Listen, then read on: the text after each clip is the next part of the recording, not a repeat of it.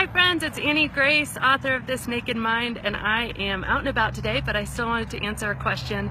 Today's question comes from Mateo, and Mateo asks, he says, how do you gracefully say no? Because I get a lot of hassle when I don't want to drink. So what are some tips and tricks to just say no and kind of end the conversation? So I think it's a really good question. I mean, I was really surprised by how much pressure people put on you to drink, and I went into it somewhat naively, I think, because I thought, all right, well, no one's gonna care. I'm doing what I'm doing. It's my own body. Nobody's gonna pressure me. And then I remember the first time I went out in London with a bunch of colleagues, and I ordered, you know, people I had been drinking with, I had stopped drinking. I ordered like a tonic and lime or something, and the questions were like, whoa, like stop the, like everybody was looking at me all of a sudden like, what? Well, why? Are you pregnant? Like, what's going on? Like, you know, there were so many questions, and I just wasn't prepared for it. And so I think it's a really, really good point.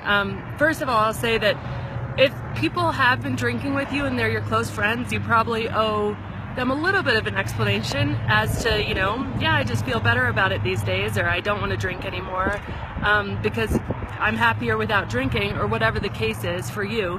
But if you're just in a random situation with strangers, here's a few tips. Before I get into the tips though, I think there's something really important that's happening. Like, why do people feel uncomfortable when you say no to a drink? So my brother was over the other day, and he and I, well, he was making dinner, and he eats 100% organic, vegan, has been, you know, very healthy for a very long time. And I was asking him about it, and he's like, yeah, there's a really big stigma. Like, people get upset about the fact that, you know, I won't eat out because he doesn't know what's going into his food necessarily, unless it's kind of an organic shop. And we were trying to explore that, and I was like, huh, that's so interesting. So people really get upset. And I was thinking about it, and it's because by him only deciding to put really pure organic food in his body, he's basically saying, I value my body, I value myself, I'm going to take care of myself.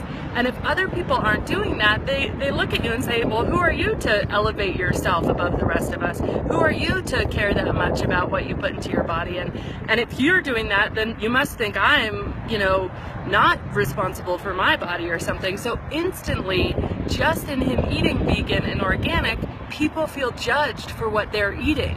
And there was this big light bulb moment for me, like, oh, that happens with drinking too. Just by me deciding that I don't want to put alcohol in my body anymore, people feel completely judged because they are still drinking and they're putting alcohol in their body. So I think that it's a really interesting dynamic where you've unintentionally elevated yourself because you've decided to be more conscious and more intentional about what things go into your body.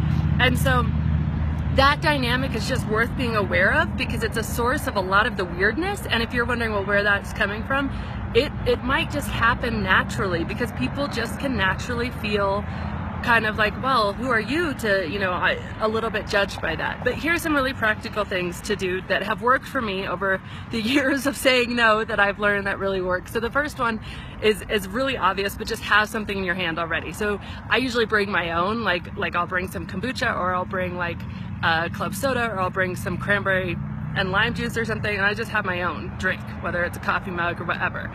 And then people just don't even ask you if you have your own drink. The other thing is just keep the conversation as small as it needs to be. Like, if you go into the conversation and someone says, hey, can I get you a drink? And you say, oh, I don't know, you know, I'm not really drinking right now. Like, you're just opening a big fat wide door for them to say, oh, come on, just have one, come on. And you know, so any hesitation on your part is just gonna open this big door of, come on, just have one. So, you know, keep the conversation small and firm, and just be like, oh, no, thank you.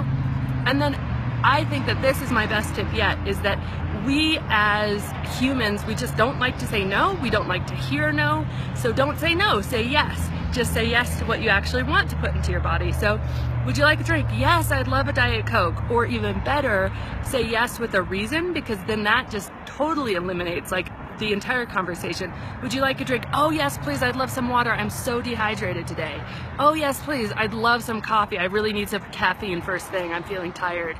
And just that reason of why you're choosing whatever it is. Yes, I'd love a Coke. I really need the caffeine. You know, completely eliminates and makes that conversation really small. So I just say, be really confident, try to say, yes, I'd love whatever you do want, and that really eliminates it, because where can they go from there? They can't really say, oh, well, you know, it just makes it awkward.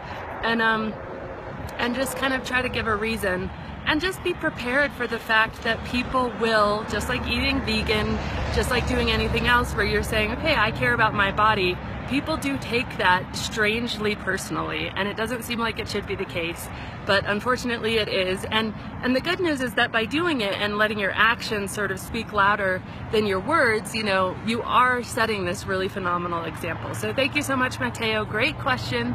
I hope everyone has a really good weekend. And again, if you have any questions, just put them in the messages.